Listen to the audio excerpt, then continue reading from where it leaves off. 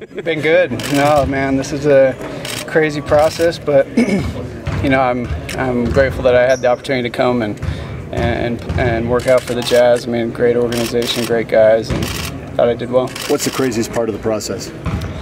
Man, just kind of the uncertainty of it all. I mean, you don't know where things are going to go. There's good days, there's bad days, and you got to just take it one day at a time and play to your strengths and play hard. What do they want to see out of you? There's certain things I'm trying to prove. I'm trying to prove that I can score from the three-point line.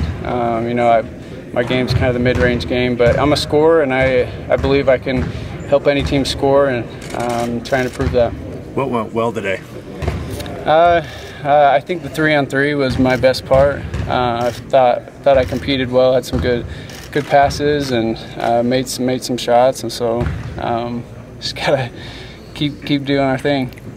This is now your third workout. Have most of the workouts been fairly similar, or has there been quite a bit of variety between the three? I mean, there's similar parts to each team will play some type of 3-on-3, some 1-on-1. There's lots of different shooting drills, and I'm trying to just take it all in. I learn something new every day just from the coaches or the guys I'm competing against, and so it's been a fun experience. What has been your feedback, maybe especially with today's workout, from the coaches and whatnot? I'm not sure yet. I haven't had my interview yet, and so but I think I proved myself on defense, staying in front of guys, and then being a playmaker on offense, being able to handle the ball, and so those are some of the things I'm trying to prove. Are teams looking at you as a 1 or a 2 or a combo? Or? I think I'm a 2, but the NBA game, you have to be able to handle the ball, and so many teams use the ball screen, and so I'm getting more and more comfortable every day with that, and hopefully I can be a threat from there. You feel like there are a lot of questions about your ability to defend 6'6" and 6'8" guys because there's so many big guys on the perimeter in the NBA? Yeah, I think there are some questions. Guys want to see that out of me, but my workout so far, I feel like I've proven that, and I've tried to build my body the right way so I can be moving laterally quick and be strong that way. Who have you been leaning on during this process? Is it reach out to Jimmer? Is it your dad or other people? Yeah, I mean, former coaches, Coach Pope, who's now at UVU, and Bob Medina, our strength coach at BYU. I mean, he was in the NBA for 20 years. And then obviously, yeah, my dad and my family. Talk to them every day about what's going on. So where have you worked out and where are you headed?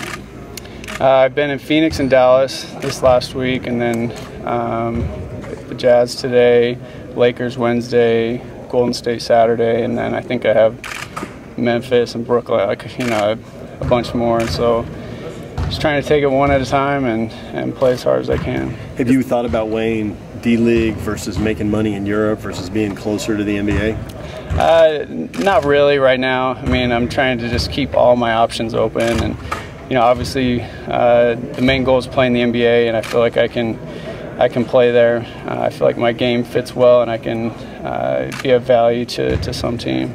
I mean, what would it mean to you in the future if you do get picked up in the NBA? I mean, it'd be awesome. That's what you grow up dreaming of doing, and it'd be a really great experience. But I'm open to all my options, and everyone takes their route a different way, and so just trying to go as far as I can. How did your career at BYU prepare you for this opportunity? A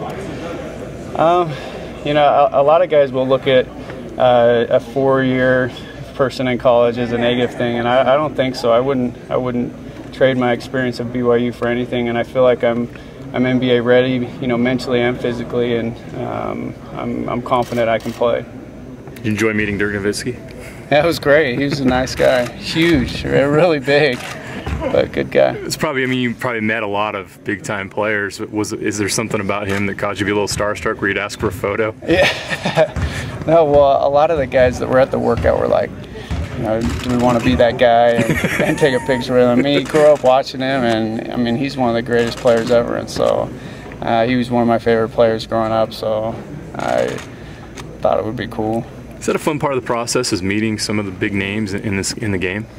For sure. I mean, you grow up watching the NBA, and then all of a sudden you're here, and so but I mean, you can't be too starstruck, and I feel like I can play with them.